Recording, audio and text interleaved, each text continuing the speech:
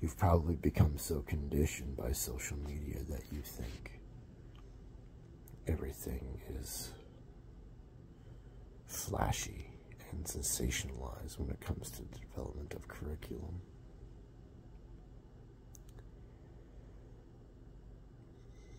In our case, we take the opposite approach. We dig into the practicalities of the preservation of life when it comes to dealing with real force and real violence.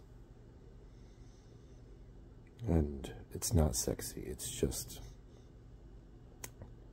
like this. It's just getting together, putting our minds and our heads together and thinking it through.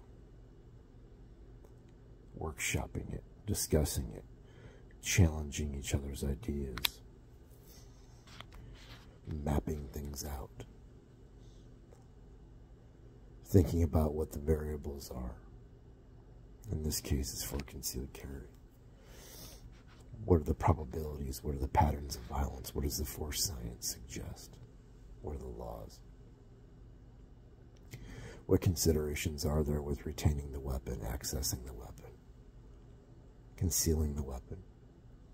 What are the principles of the fight in general? What's most relevant?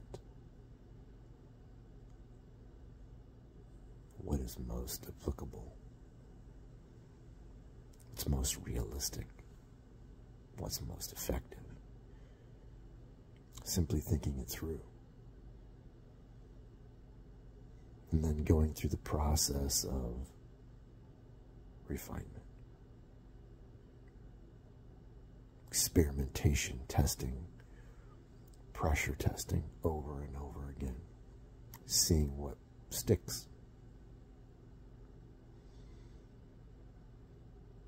Until it becomes a curriculum over time. This takes about 12 to 18 months once we start an exploratory process until we bring it out to the public.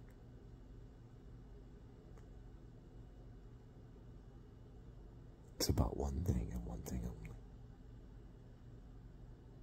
the pursuit of truth and the preservation